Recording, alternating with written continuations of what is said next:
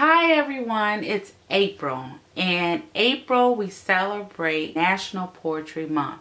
I ordered 2 books from Amazon, so I want to share them with you. The first book is The Collected Poems of Langston Hughes.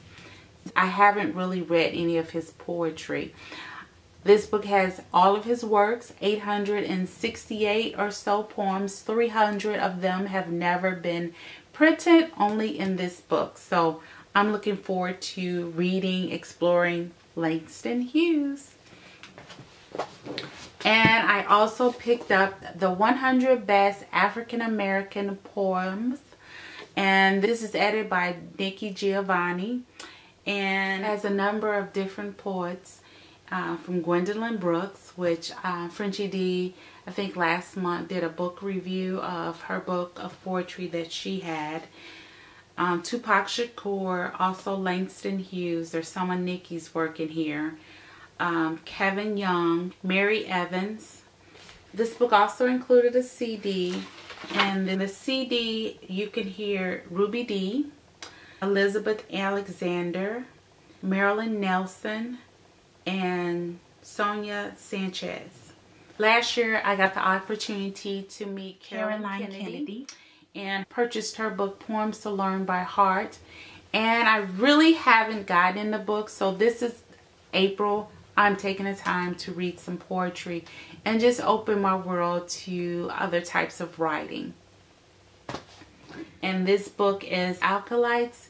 And I got a chance to meet Nikki Giovanni in 2007. And this is actually an autographed copy. And it says, "To Kim and Joshua."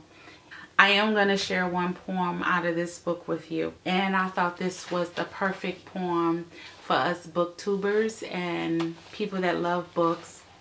And it's called My First Memory of a Librarian. This is my first memory. A big room with heavy wooden tables that sat on a creaky wooden floor. A line of green shades. Bankers' lights down the center. Heavy oak chairs that were too low, or maybe I was simply too short for me to sit in and read.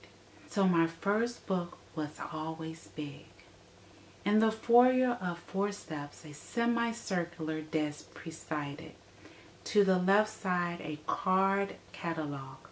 On the right, newspapers draped over what looked like a quilted rack. Magazines faced out from the wall. The welcoming smile of my librarian. The anticipation in my heart. All those books. Another world just waiting at my fingertips. Thanks for watching. Have a magnificent April and add some poetry in your life. Thank you. Bye.